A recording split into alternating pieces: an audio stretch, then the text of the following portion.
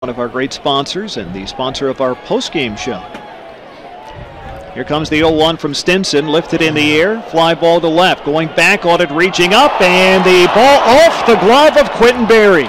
2 runs to score. Franklin is in. Figueroa getting waved. He scores without a play, and Belnome into second base. 2-0 Durham here in the opening inning on a ball that looked like it hit off the glove of Quentin Berry.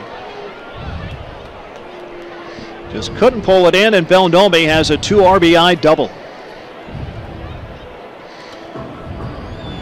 The center fielder.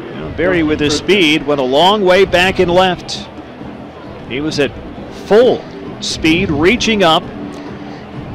Ball was hit very well. Indeed it was. A soaring line drive into left center and off the glove of the Tide's outfielder.